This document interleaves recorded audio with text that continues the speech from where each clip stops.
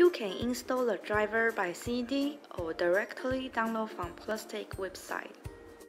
Simply go to plustek.com and click the drivers and download from support page. You can manually type the model name or look up the model by product series. Click to download the driver and access driver for PS30D. After unzip the file, run the setup program and choose the language first. The installation will begin.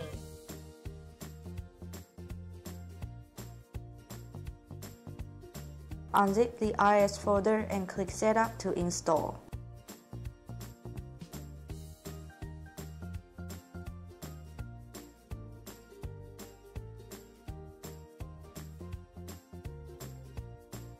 After install the driver and restart the computer, now let's set up the hardware and do the quick scan. Remember to turn on the scanner. After installation, the icon of Dock Action will appear on the right bottom corner on Start menu. Checking all the configuration, and you can start scanning by double-click the icon in the Dock Action or press the Scan button on the scanner.